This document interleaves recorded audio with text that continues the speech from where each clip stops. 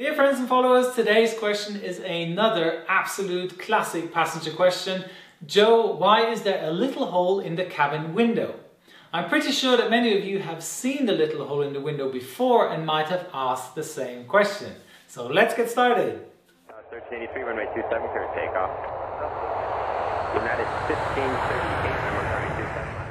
After takeoff and during climb, the outside air pressure is in a constant fall, whilst the air pressure within the cabin is in a constant rise, created by the aircraft's bleed and air conditioning system. Otherwise, you would have trouble breathing during the flight. Now, due to the big difference between the ambient air pressure in the cabin and the low pressure outside, there is a lot of physical stress on the cabin hull and especially on the windows. Now, if we take a closer look at the cabin windows, you'll see they are made up out of 3 separate window panes.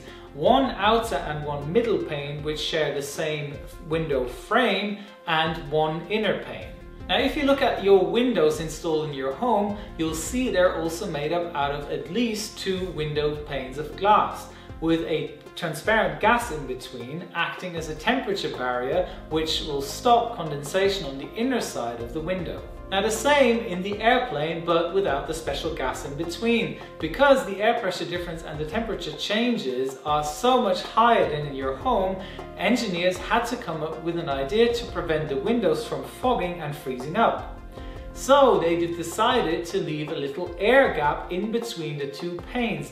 But air has the physical effect of expanding and shrinking either due to air pressure or temperature changes, which could damage the windows. So that's where the little hole comes to play. It acts as a bleed hole, balancing out the air pressure differences in the gap between the 2 panes, letting the outer pane deal with the air pressure, physical stress, and being directly exposed to freezing temperatures, whilst the middle pane acts as a fail-safe window in case the outer pane gets damaged and breaks. It's pretty ingenious if you ask me. So what about the inner pane?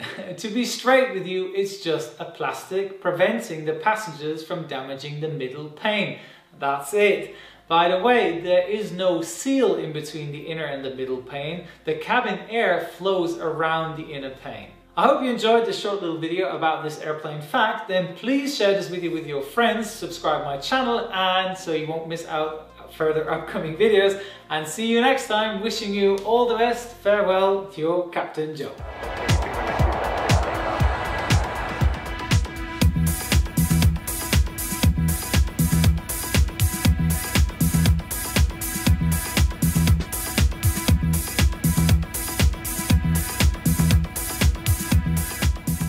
Now, if you have the chance getting a closer look at the cockpit, you'll see that the windows are also made up of double panes, but without a hole. The reason therefore is that the cockpit windows are covered in a very thin layer of gold, which is connected to the electrical system, heating up the cockpit windows, making them more flexible to counteract high air pressure differences and temperature changes and possible freezing.